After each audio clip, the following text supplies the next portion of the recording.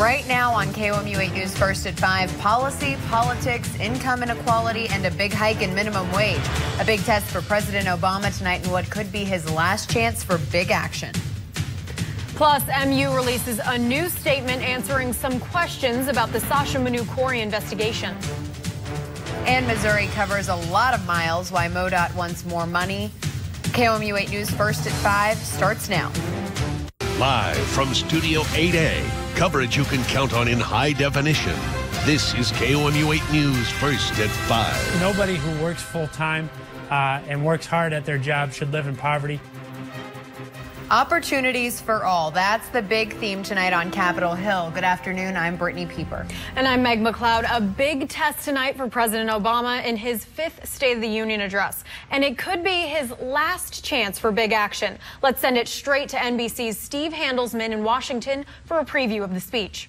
Following President Obama's address, 4 leaders in the Republican Party will give rebuttal speeches. The official GOP statement will come from Washington Representative Catch McMorris Rogers. The Tea Party response will be given by Utah Senator Mike Lee. Kentucky Senator Rand Paul will also address the president's speech. And Florida Representative Ileana Ros-Lehtinen will respond to Obama's comments in Spanish. You can watch the State of the Union and the Republican response on KOMU 8. Switching to a look at your local politics, Missouri has one of the biggest transportation systems in the country, and it's mostly funded by the taxes you pay at the pump. While you may be paying higher gas prices, MoDOT isn't getting more of your money. KOMU 8's Nick Thompson joins us in Jefferson City to explain why MoDOT says no new money means no more new roads. Also at the Capitol, a state senator is fighting to change the state's execution process. This all as Missouri prepares to execute its 3rd inmate in 3 months. Senate Democratic leader Jolie Justice introduced legislation Tuesday that would create an 11-member commission for setting a new procedure. Missouri's lethal injection method is the reason for the change. The state had used a 3-drug cocktail for executions, but changed that protocol after the drugs became unavailable. Missouri switched to a form of pentobarbital, but refuses to reveal the drug's origins. Now to Jefferson City, where a scary hostage situation unfolded last night, leading to 1 arrest. It happened here on Hickory Street. A woman knocked on her neighbor's door while bleeding from the mouth. She also had zip ties on her hands and a knife. The woman led police down the street where they found another victim. The male victim was bleeding from his head. Police say two male suspects forced entry into the home and struck the male victim in the head several times with a small handgun. The male victim identified one of the suspects, who was later arrested. Efforts are still underway to identify the other suspect. And the British royals are being burned for how they manage their money. Today, the Public Accounts Committee in the British Parliament claimed that the Queen's royal household must cut its spending. They say it must also raise money to complete the backlog of property repairs. Members of the committee say the royal household is dipping into reserve funds to pay palace bills. Plus, they say breakfast is the most important meal of the day. What one mid-Missouri school is doing to make sure students get it.